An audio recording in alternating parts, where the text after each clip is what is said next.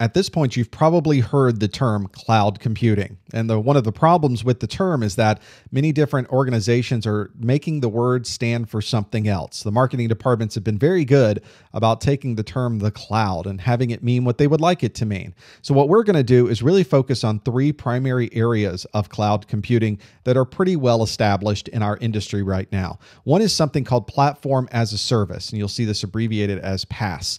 This means that you don't have any servers, you don't have any software, you don't have a maintenance team, you don't have a data center. Your entire systems that are providing services for your end users are completely self-contained somewhere else. You're relying on a third party to make sure that the resources that you've created in your organization are now running on somebody else's platform out there in the cloud. And this is a nice capability because you can really focus on your product and how it works and have somebody else handle all the IT piece of it. And that's a nice part about using platform as a service is you don't have those infrastructure concerns. From a security perspective, you really don't have any control over anything that's running on the platform. The people who are doing the maintenance on it, you don't have control over the infrastructure itself. You usually don't get to decide how much of redundancy is there and how much is not there.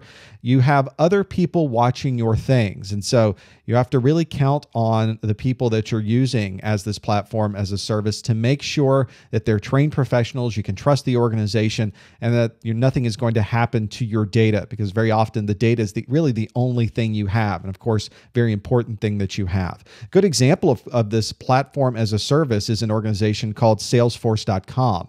They have a very interesting and very popular offering where they will allow you to put your entire customer access, customer resources.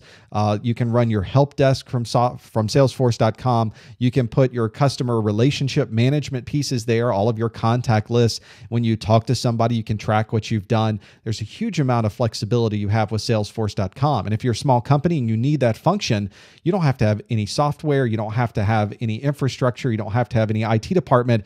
You simply sign up with Salesforce.com and boom, now you have a help desk. Now you have a way to track your customers. Now you have a way to send them emails about your new offerings, all from one central place. A really successful example of using platform as a service all in the cloud. The second of these three cloud computing types is called software as a service. And as end users, you've probably used software as a service, I'm betting. This is something that is software that's made available to you on the web, in the cloud. It is something that doesn't require you to install any software locally on your computer. Very often it works on multiple types of computers across different operating systems.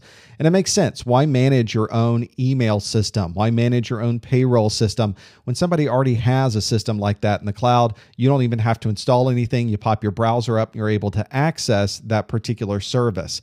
Obviously, all of your data is centralized. The application is centralized. Your data is going to be out there and someone is going to have access to the data. That's one of the challenges you always have with cloud computing. Not only is there access to the data, but you want to be sure that the data doesn't go anywhere. So backups are, of course, of a concern, especially from a security perspective. How is that data being backed up if it is being backed up in the cloud? What do people do with those backups once they're finished with them? Do they send them off-site? Is that method of sending it off-site something that's protected so nobody else could get hold of your data? Becomes a very important consideration. And you've probably used Yahoo Mail or Google Mail or Google Docs. That's software as a service. It's something you're simply using online without having to do anything special on your desktop. And that organization, Google or Yahoo, takes care of making sure that that software is made available to you. The last cloud computing type we'll look at is infrastructure as a service. You might also see this called hardware as a service. This is simply you outsourcing your hardware. You would like to do the administration of your web servers. You would like to administer your email servers, but you don't want to set up a big data center or any data center to do this. You can have all of your hardware outsourced. You're still responsible for making sure that system is going to run. And if that system fails, you're responsible for getting it up and running. You don't have a staff of people. In fact, most of the time, the people who you are using their hardware don't have access to log into that hardware. You are the one who is really creating the security profile for everything that's on those machines that you're using. So in a way, you get a lot of control over that when you're implementing this type of cloud computing infrastructure. You know, your data is still out on the web, it's still out in the cloud. Somebody who was able to take advantage of an exploit that perhaps you did not patch on that server would still have access to your data because it's not inside your organization, it's not behind one of your firewalls. But at least you have that control. And if you're trying to lower your costs so you don't have to build a big data center with cooling systems and a staff of people to run it, you might be able to save a lot of costs.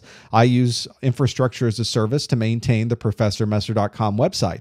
That's a web server that is somewhere. I don't even know where the server is. I just purchased access to a web server over the internet, and I put my website on there and I put my data, and I make sure that it has the latest patches, and I make sure that nothing on that server contains sensitive information. It's all stored off-site with other providers who handle that piece of it. I just keep my web server there. So it's a very, very simple way to have this capability, to have a web server that's available to the world, and I don't have it at my house. I don't have to worry about something with that hardware not working. I'm using infrastructure as a service to provide that to me and make sure that I'm able to provide these services to you.